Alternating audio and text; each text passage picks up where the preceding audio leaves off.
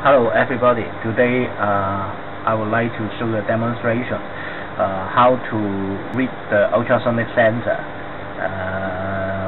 the time, the pulse width, and then once you get the pulse width sent back from the ultrasonic sensor, you can convert it to the exactly distance in between the object and your ultrasonic sensor.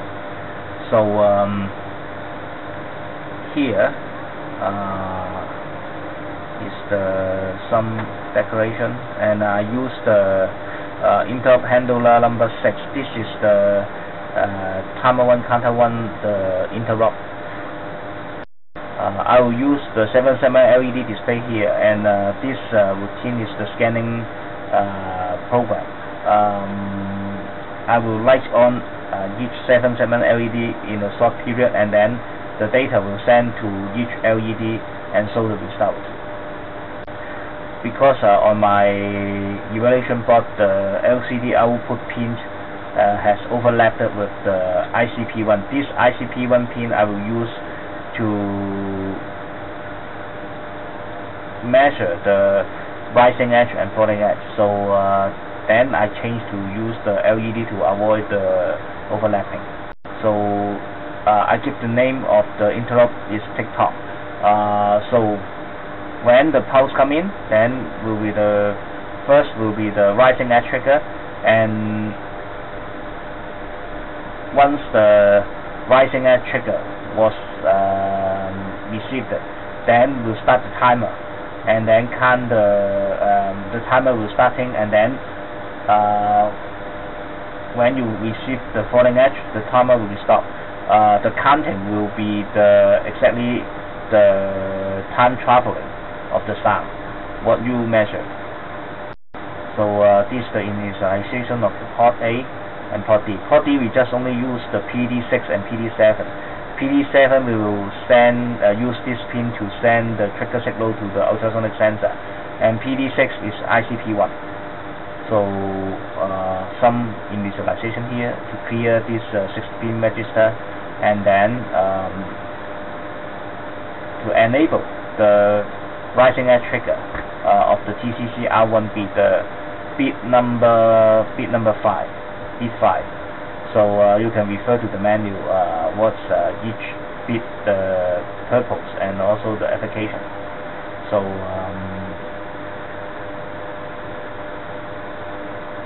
also you have to enable the overall interrupt here, and also the TC1 pins interrupt here, time masking, T1 masking, and also interrupt masking and SREG. Oh, this is very simple to send a pulse here and short duration, and then go back to the beginning status. This will give a very short time duration pulse to the ultrasonic sensor, and then we'll go next step. We'll give a delay in between these two lines. The interrupt will be happen, and a signal, I would say a pulse, will be sent from the ultrasonic sensor to the chips, and the time duration what you measured is just what you get the exactly distance between the sensor, ultrasonic sensor, and your object. Yeah, here again, start timer, and then stop the timer, and get the low byte and high byte, and then some conversion, and then these two data will be changed to exact the distance, and then we will show on the display.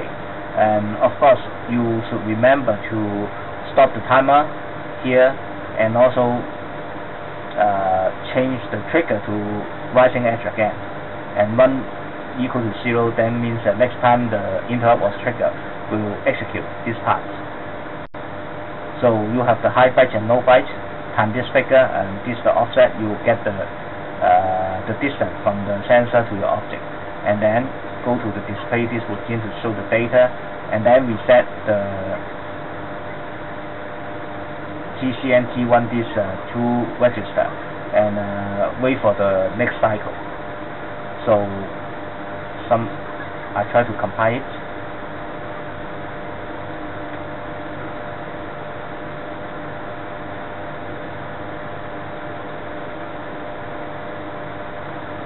Okay, it's done. I already download the data to the evaluation board, and then in this experiment I use an external power supply because this ultrasonic sensor is quite power consuming, so the power supply from the USB is not good enough to let the ultrasonic sensor work properly. So here, let's see.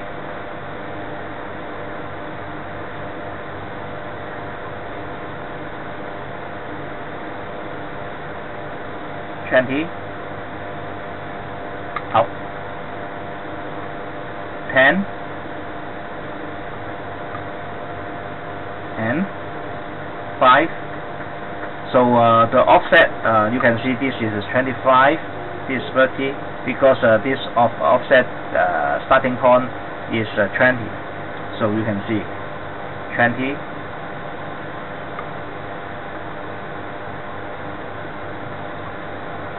15, 10, and 5, and even this close 1 cm.